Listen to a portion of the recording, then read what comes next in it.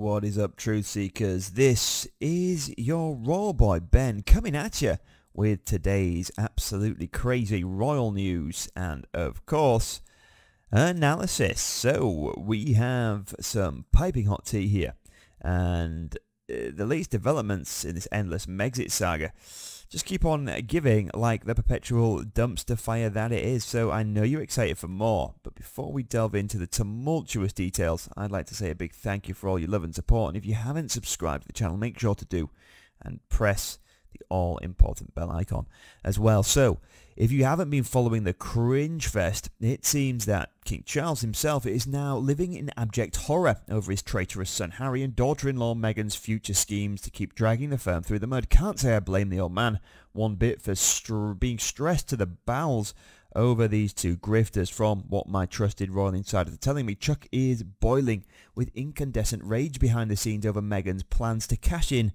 harder on the Sussex brand by writing a sordid tell-all book about her brief tenure as a working royal. He's apparently losing sleep in cold sweats just dwelling on the possibility of this chick's awaited revenge porn memoir dropping. Note that the mere idea of Meghan putting virtual pen to paper shouldn't surprise anyone really.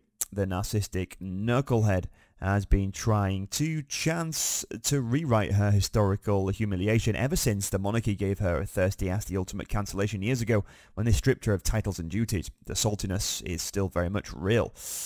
Now, just imagine the kind of unhinged, delusional blame-shifting fict we're in for from Meghan's warped perspective too. You just know it'll read like white nonsense rendition of Princess Diaries, exaggerating her own marginal importance while downplaying the utterly toxic behaviour that led her well-deserved banishment from the palace hallways by people with functioning souls.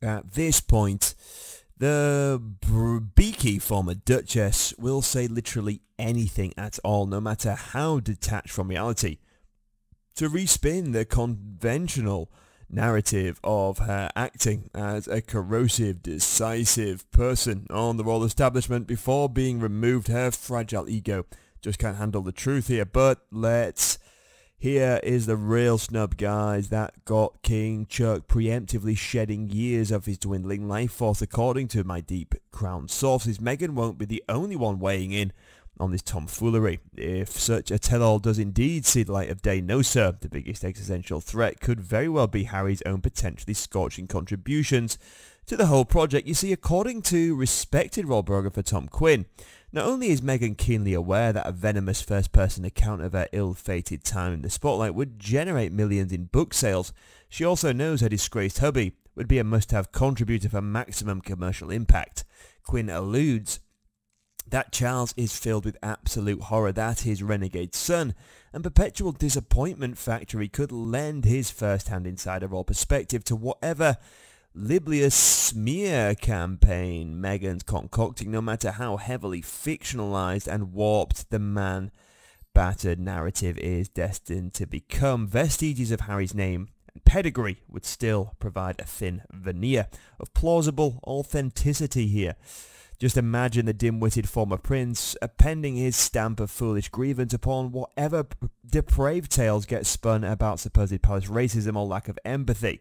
But Kid Clueless still represents the last infinitesimal thread of anchoring Meghan's credibility to anything resembling actual source facts regarding to her marginal brush with royalty a few years ago. So I reckon Charles would take great solace in banishing this looming spectre of Harry's involvement at all costs before his evil offspring regurgitates more self-serving fan fiction about him, the firm, while enriching his narcissistic spouse.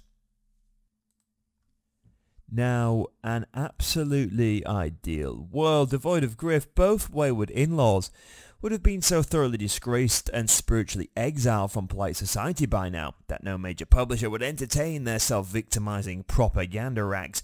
But alas, we live in the age of modern infamy, where compromised clapture awards irredeemable depravity with money and PR oxygen. So it's all but inevitable that a complete non-entity like Meghan, the megalomaniac, will get bankrolled to scribble her unchecked delusions into some shameless cash grab, setting her sordid fables into immutable print for eternity. And we all know old footage of Harry bitching incoherently about microaggressions or wearing stupid funny costumes will get cherry-picked therein as supporting evidence of unique oppression. At least that's gotta be the working game plan Meghan has already pitched to her agent, an Adderall-fueled odyssey of did you know Prince Harry was forbidden from doing X harmless thing because systematic racism. The absolutely type material that just is weak as piss. Just page after page of excruciating page of selective retconning and bad faith axe grinding against people who showed her kindness and gave the striving D-lister unearned opportunities to begin with. Simply imagining the type of self-serving slander this deluded grifter would eagerly spew and profit from by cannibalizing what's left of her husband's standing and legacy is enough to make any neutral soul retch in disgust, and I've little doubt Chuck is currently choking on bile each time these worries cross his regal mind these days. But that's the perpetual dark cloud looming over his monarchy's reputation nowadays, innit? The prospect of infinite calumnies coming from the fetid minds of two deranged unemployable exiles. For anyone in Charles' position, atop of eroding pinnacle of centuries-old pomp, trying their damnedest to uphold tradition, the idea of his son participating in further reputational desecration must fill him with rage. At this stage, it'd be no surprise if Chaz has developed crippling PTSD at this point. Why would they, when defamation and hereditary betrayal remain their sole marketable skills? From Quinn's reputable read, Harry already seems to fancy himself a lost cause for reconciliation with his estranged patriarchs anyway. So, you can colour King Charles royally screwed then, eh? With no escape from being under parliamental generational punching bag for all his insolence and spiteful memoir musings and crocodile persecution complexes.